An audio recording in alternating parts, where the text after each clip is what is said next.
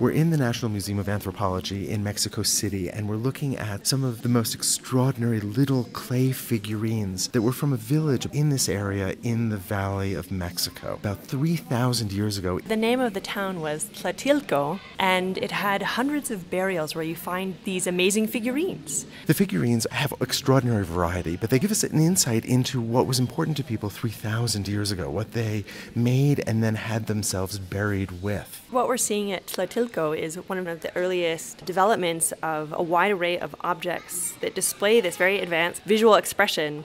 And so right now we're standing in front of a series of figurines of individuals with two faces or two heads. The double-headed figures come in a whole variety. There's one at Princeton University that I'm particularly in love with because it has a bifurcated face with two noses, two mouths, but only three eyes. And it's a very representative type of Tlatilco female figurine, where you have the narrow waist, the broad hips, traces of paint on the face, on the incised hair. Now this is clay, and it would have been incised with a sharp instrument to create, for instance, the lines of the hair, and hinged to create forms like the nose. You typically see red, yellow, or black pigment, and then decorations where you had roller stamps, where you could roll designs over the various surfaces. Some of the figures that we're seeing here don't actually have a combined double face, but have two heads. So one of the figurines that we're looking at right now, you have a single body, so only two legs, two arms, two breasts,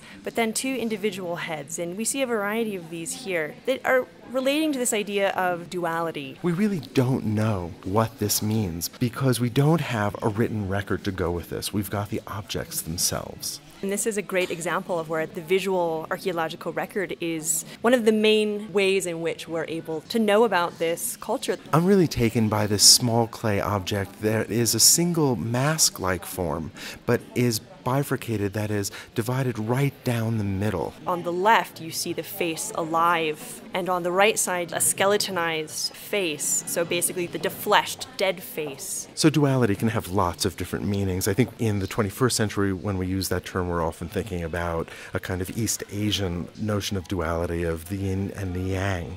But here in Mexico, what do we know about duality in later cultures where we do have a better record? Well, if we're kind of making broad generalizations around this idea of duality, the idea of life and death paired together might relate to the cycle of life. It's through death that life is able to continue. So we usually think about life and then death, and you're saying that people in Mesoamerica thought also about death and then life. Exactly. That there is this concept that you see consistently about the cycle of life and this idea of regeneration and rebirth. As I look at this mask, and it's too small to be worn, it would actually fit comfortably in the palm of my hand. The right side is terrifying. Is this skull with that wide open eye, and it's almost as if we see the grinning of the teeth. But on the left side, it's also unnerving because it is almost a kind of animal-like face, and the tongue is sticking out below the teeth. The lip has been pulled open as if it is this grimace, which to us reads as threatening or a little terrifying. And it's important to remember that this was found in a burial. We don't know if it was originally intended for a burial, but that's where it ended up. What we find in most of these Tlatilco figurines are scenes of daily life and very humorous or charming figurines. There is that small infant in what looks to be a crib, a woman who seems to be kissing a small dog, and another that cradles the dog. Yeah, these are some of my favorites. Here we see not only people in daily life, but people engaged in types of activities that are truly more intimate, that you don't see as frequently throughout Mesoamerican art.